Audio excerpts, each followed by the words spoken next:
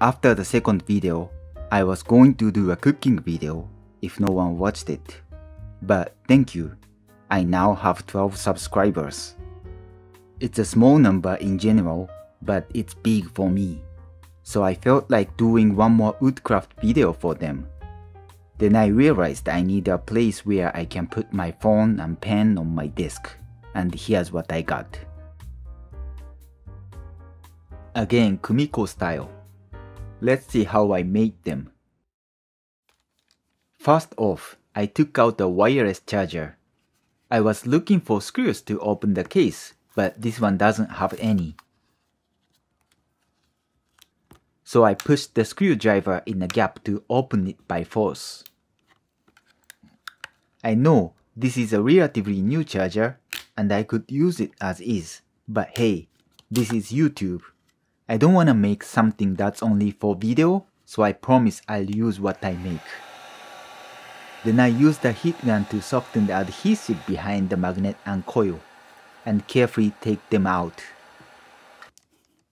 It seems like this board doesn't have mounting holes. How can I mount it on wood?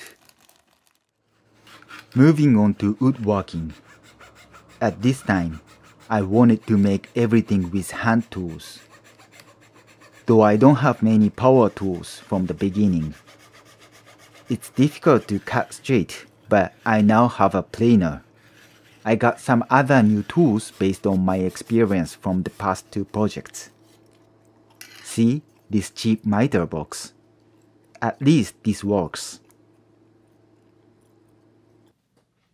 I cut my finger. Oh well, it just camera fell down and scratched my finger with my chisel. You might see red spots on these pieces, but don't worry, it's not blood. I cheated. I mean, I used a circular saw that has a red blade. Anyways, I used a marking gauge to draw lines and then a chisel to fabricate all pieces. By the way, this is Poplar. And now this is basswood. I cut out basswood mostly with an X-Acto knife, as it's soft enough. And those are all the frame pieces I fabricated. It's actually more precise than I expected.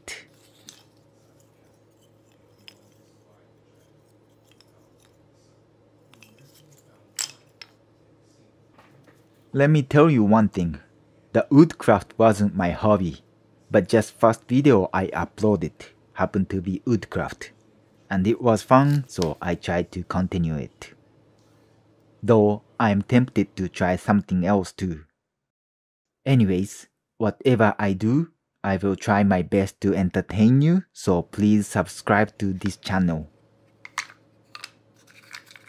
It seems like I finished assembling the basic stuff.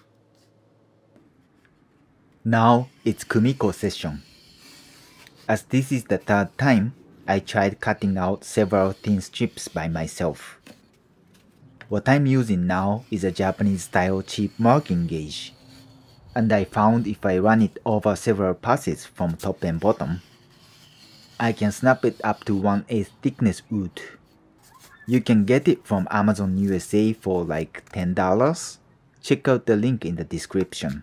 It's not an affiliate link.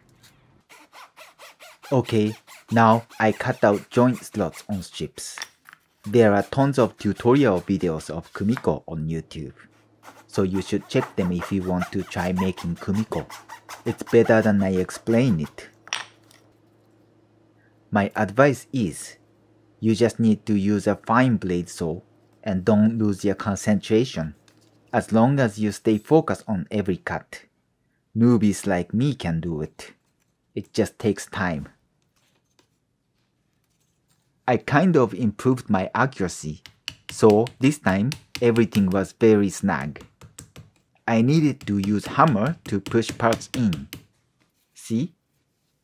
It looks like 2 pieces, but it's actually 4. I was so happy with the result.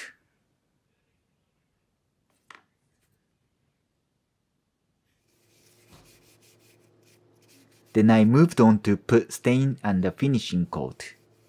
I put polyurethane instead of mineral oil at this time. It better protects them from pen scratches or phone interactions.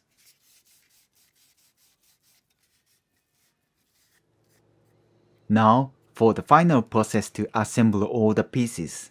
Basically, I just glue them, fit them, and clean them.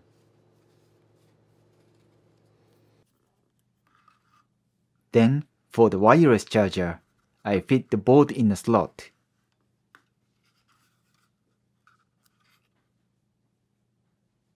And glue the stop blocks, as well as mounting blocks for LED.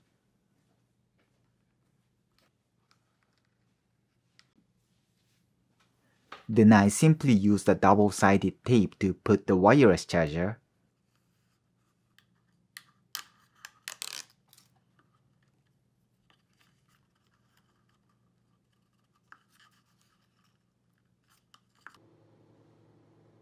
and just in case, hot glue on corners.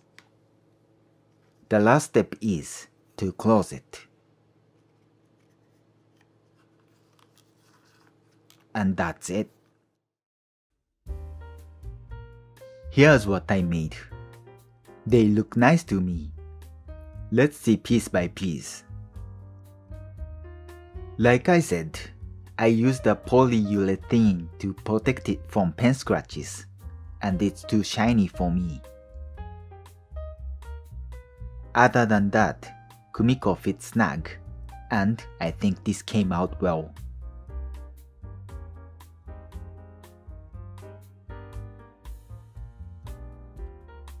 Then wireless charger. Oops, stain didn't go well. I suck at gluing things and it makes the stain not go on evenly. Maybe I should use a hardwood that doesn't need stain if there is next time. At least this charger works. Oh, the LED too. That's it for today. Thank you so much for watching. I would be happy if you liked the video and more happy if you subscribe to this channel. If you have any suggestion to my video, it's also welcome. See you!